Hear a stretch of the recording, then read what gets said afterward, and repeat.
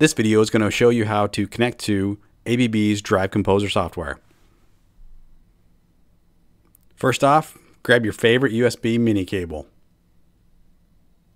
Go to your drive's keypad and open up the USB door located at the bottom.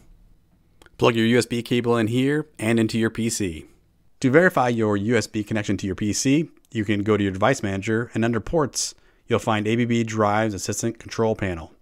To get the Drive Composer software, go to the ABB's website shown here, or just Google ABB Drive Composer.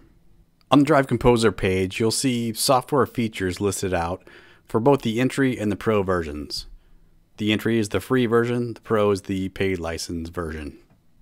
You can scroll down and see all the features that each have and decide which version would work for you.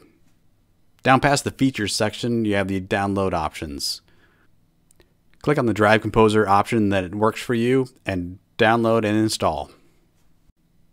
Once you open Drive Composer, you'll see a starting screen with some options. We want to make sure that the USB option is selected and click Connect. When you've successfully connected to a drive, you'll see it show up under the Drive section. Click on the drive and you'll see all the options available to you. And that's it. That's how you connect your drive to ABB Drive Composer.